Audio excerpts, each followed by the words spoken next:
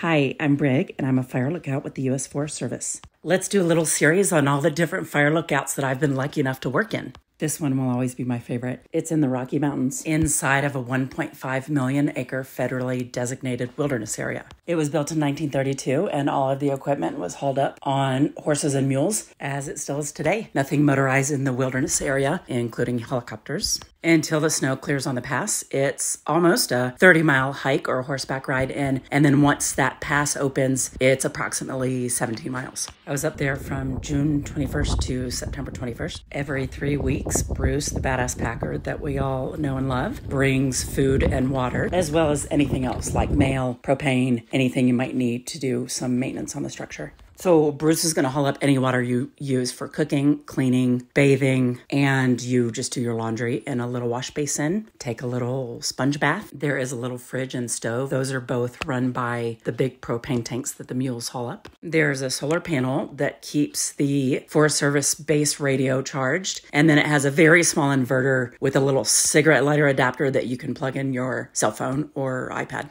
There was decently intermittent cell service in one little spot up there that you could make calls and do texts. I did end up getting a cell booster, which did help a bit. The wildlife was amazing. You guys remember Buddy, who would come pretty much every night and sleep in the yard there. And through the season there, I either saw or heard bears, wolves, mountain lion, moose, elk, bighorn sheep, and lots of little critters. There's a little outhouse down the hill. You can see it earlier in this video. And that about covers it. Stay tuned for the next lookout.